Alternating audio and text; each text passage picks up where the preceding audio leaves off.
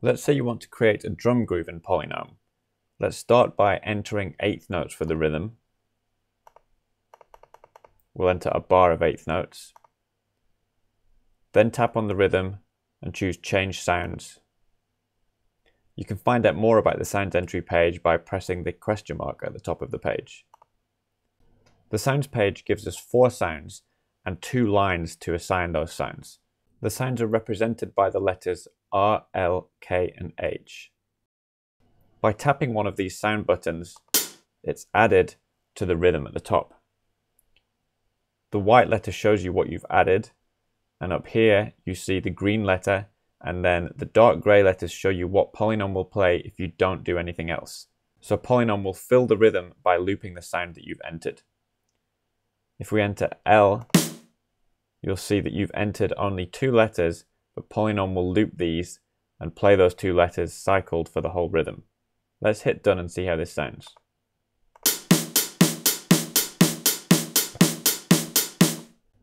To quickly access the sounds page, you can press and hold on the letters. Let's delete the snare drum note. So now we have just hi-hats, and then we'll tap on line 2 to select it. We'll put a kick, and then a rest, and then a snare, and then a rest. And again, you can see Polynome will loop what you've entered. Hit done.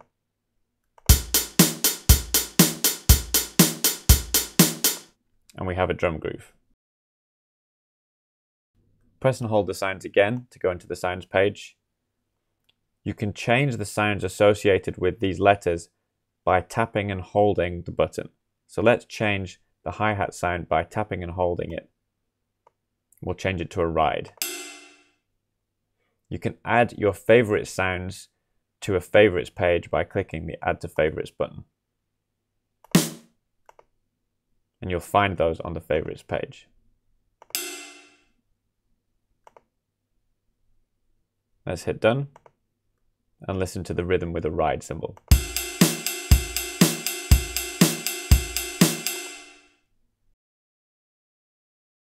There are different ways of changing the volume of sounds in Polynome. One of these is the mixer. Let's hit play, click on the mixer, and bring down the volume of line 1 until it's muted. Let's put it back up, bring down the volume of line 2.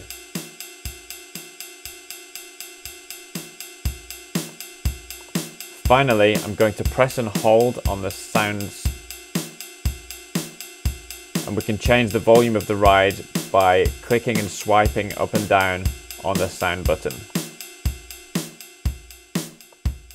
So maybe we want the kick to be quieter than the snare. Hit done.